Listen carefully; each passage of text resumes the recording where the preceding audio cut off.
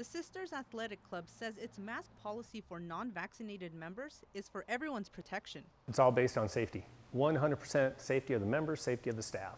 As simple as that. You know, we know by science what works. Vaccination works, masks work. I have to protect my members, I have to protect my staff. The owner of this athletic club, Tate Metcalf, also said he's the only gym owner in the state that's enforcing a mask policy for its unvaccinated members. Metcalf says providing proof of vaccination is a one-and-done situation. All they have to do is show us once. They sign the initial little piece of paper that says they're voluntarily showing that to us, and then we can make a notation on our check-in system so that they don't have to show us every time. But that has led to backlash on his business.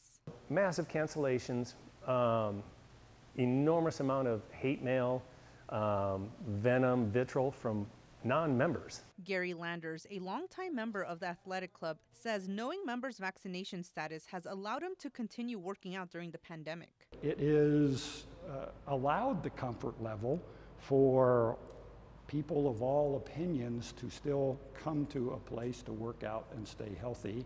Metcalf added that besides safety, making sure he can keep adequate staff among the employee shortage was also a factor. In any business, you know, if you have one person that gets sick, that is going to affect more, and the ripple effect.